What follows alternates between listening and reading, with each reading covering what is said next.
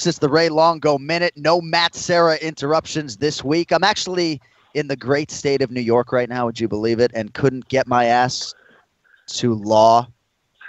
When are you coming? How long are you going to be in New York for? I'll be here till Wednesday. I just couldn't figure out a way to get down there and make it work with Ken Flo's schedule, and TJ has a million things going on with Invicta this week, so I hate when I'm like... Hey. Look, he's trying to put the blame on me here, Longo. I mean, can you hijack?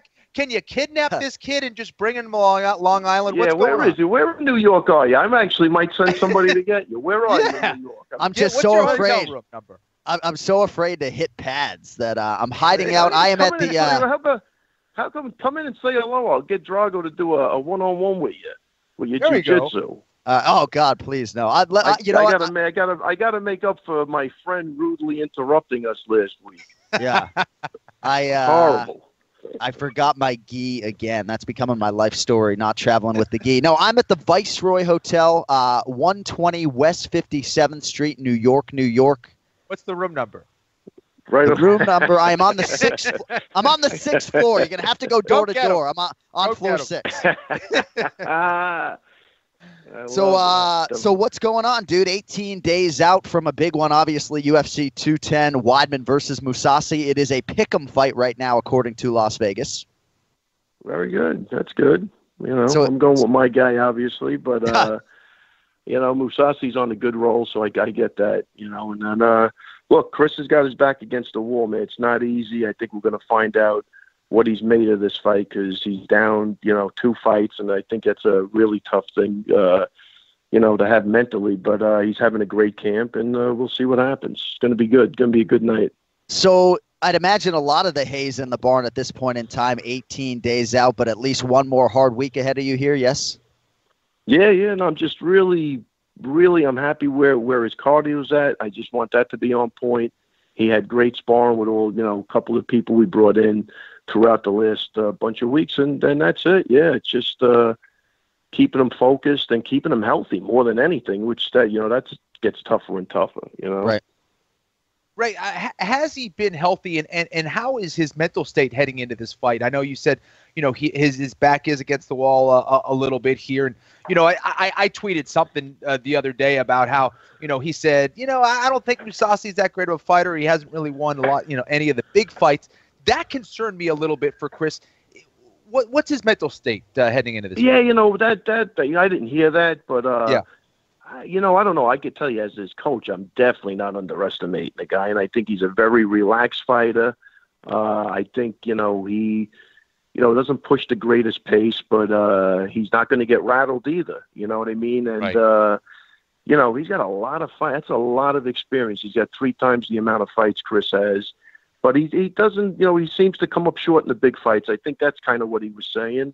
Right. When he's really in there with the elite competition, he doesn't fare too well. But, guys that are, just outside of the top 10, I think he just runs right through them. I mean, which he's did it with Uriah Hall. He did it with Costa Philippou. He did it with some other guy. I don't even know his name. But I think the Jacares, the Machitas, the guys that are at that top level, this is a big fight for him also, and that's why, I tell Chris he's coming guns blazing because you're a big name to have on the resume, so right. It's it's going to be, I like where his head's at, he's back, he's aggressive, he's again, his cardio's on point. So again, it's just keeping the cardio up, keeping the reflexes, the timing, toning down the sparring a little bit. He maybe has, a couple of hard sparrings left, and then just making sure. I think the 3 rounds is going to be in his advantage because he could push a really hard pace. I can't wait for that fight, man. Two of my favorite fighters going at it right there. And I guess I'm going to switch. I don't think he's underestimating. He's definitely not underestimating the guy's stand up. I think he's just when he analyzed the fights, I think he watches some of the bigger fights, and that's what he's kind of saying. Yep. Like he didn't, he hasn't faced the competition. Well, he did good with Vitor too, so yeah, he's had a couple of good ones. That's fair. Yeah, no. Ray, did you get a chance to watch the UFC London card, and what'd you think?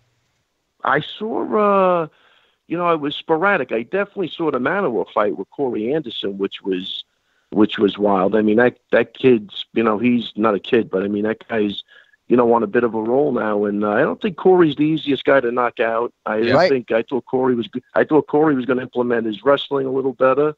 But I think that was a big win for Jimmy Manuwa at this stage of his career.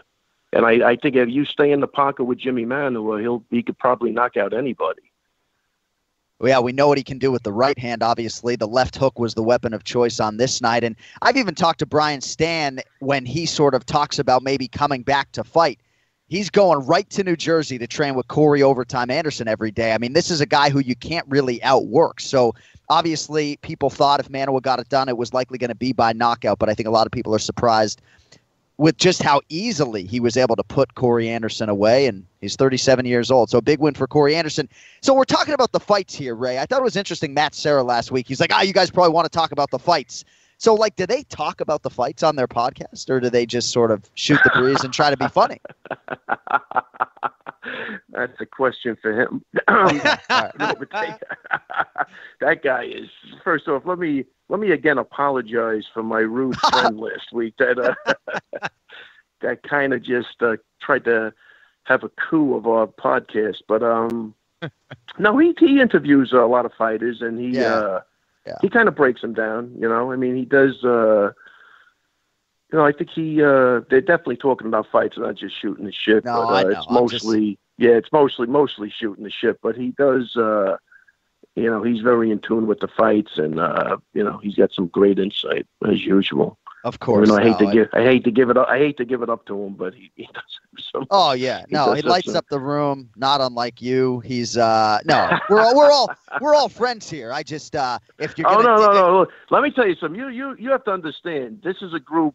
If you're not insulting each other, something's wrong. I mean that's kind of the way it goes. Yeah. Yeah. Well, hey, you want to dig the Anik and Florian podcast for talking about mixed martial arts?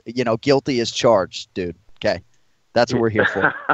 Hey, so before I let you go, so someone asked me about this Weidman Mousasi betting line, right? Yeah. Chris was a slight favorite. Now in most places it's a pick'em. And I'm an avid gambler. I'm calling this fight, and I don't bet on UFC fights, obviously contractually prevented from doing so.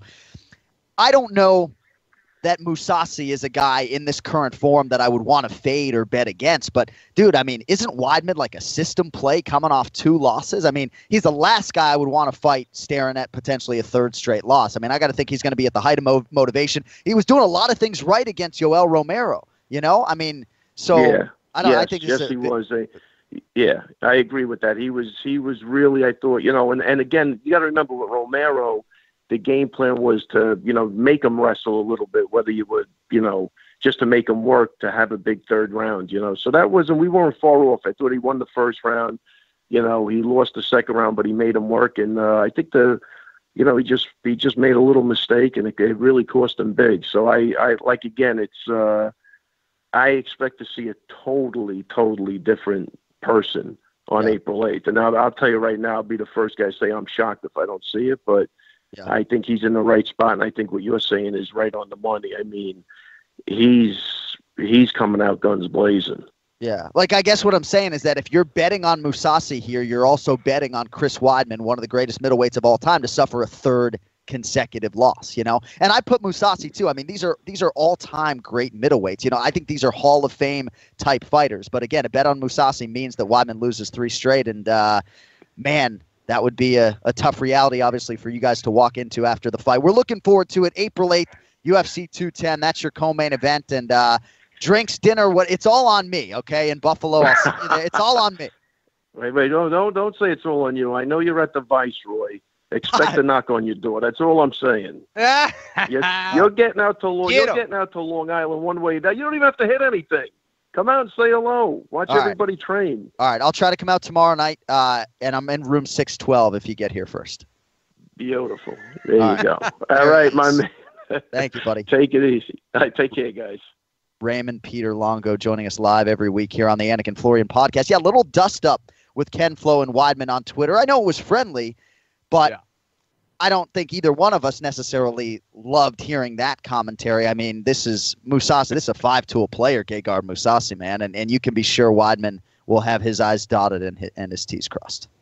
Yeah. Oh, you got to respect Mousasi. That was my concern for Chris, And listen, if he wants a piece of the flow, he can come get it. Dude. I mean, listen, I'm 40 years old and I can barely move, but I can run pretty fast. Dude, I've been